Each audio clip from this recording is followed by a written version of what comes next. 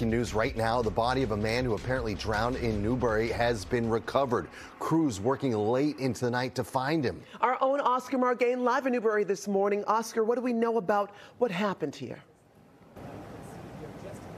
Hey guys, well, we know that rescue crews spent hours trying to pull that man out of the Parker River. That river is just behind me here. You can see how the stream, it keeps flowing. Now, this is in the area of River Street and Forest Street. They say the efforts to try to rescue him was complicated because of how rapid the waters are, due in part to the recent rain that we've had.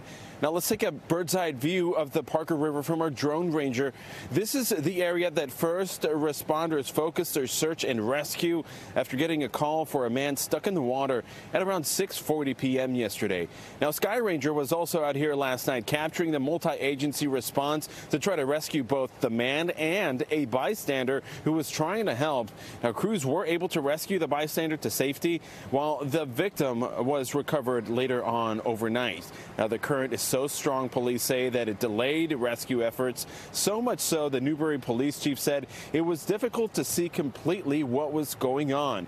Now, the police chief went on to say that they don't know why the person was in the water in the first place. They also have not been able to identify the person who was stuck in the water and who unfortunately died during this time. And so, again, police here now able to recover the body of this person, and we're waiting for more details from authorities. We're going to relay those to you as soon as we get them. Reporting live in Newbury, Oscar Margain, NBC 10 Boston.